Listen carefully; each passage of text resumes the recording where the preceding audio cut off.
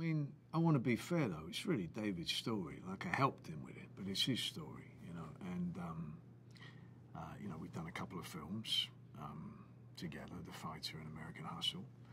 And and then, actually, back around, like, American Hustle time, he did come to me for a different idea he had with a character. And then that sort of just faded away. And then he gives me a buzz, and we met at a nice old greasy spoon diner called the Early World that we used to meet at, which sadly is closed down now. And it's where we always met whenever we would talk about maybe making a project together, starting with The Fighter. And he sat me down and he wanted to talk all about the Dulles brothers. And so we talked a bit about that, and then, you know, the way David works, it's not like a linear thing. He's got like all these ideas, sort of satellites going around. But I love the way he thinks, and I love working with him. You know, we knew we had a good working relationship, and we liked the results.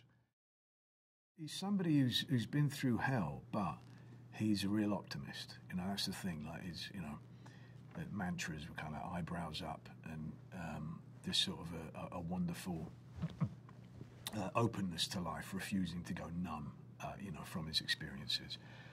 And also remember, this is obviously set like, you know, Depression era America, so tough times.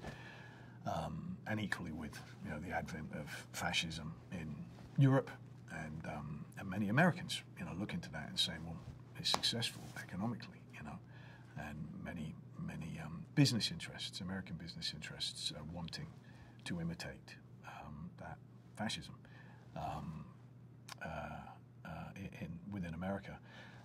So coming from tough times, and but his, you know, it's what I love about him so much. Is he's a real scrapper and a real fighter, but absolutely tries to, you know, stop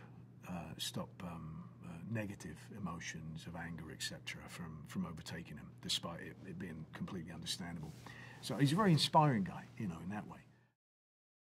First, Bert and Harold, who are looking out for each other, make a pact, you know, to look out for each other in the war, and then they are treated by this nurse who appears out of nowhere and is pulling metal out of them, you know, the shrapnel and stuff, and making art out of it, and she seems wacky and nuts, and they love her for that. And then they form a pact, the three of them, and then they have these kind of halcyon days in Amsterdam, and hence that's why David and me always just called it Amsterdam, and then we went through a variety of different names instead of, and then just came back to like, well, we always called it Amsterdam, let's leave it at that, it's great.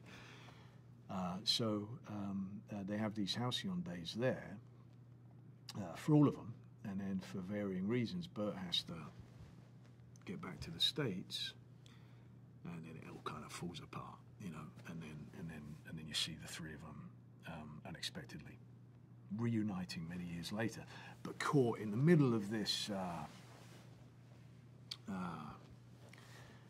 crime that they're accused of, that feels like a small thing, but ends up being this bloody, you know, global sized conspiracy. The satisfaction of seeing something from the absolute birth of sitting in Early World with David, with him going, I've got an idea, and let's talk about the Dulles brothers. And then they had nothing to do with the film, right? So we moved on from that. But just knowing and seeing it, and seeing him gradually building that story, and my input about Bert and who Bert was, and that, it's wonderfully satisfying, you know? It's truly kind of, as we called it, baked in. Like, it was just sort of, when you prep for that long, oh man, it's just in your bones.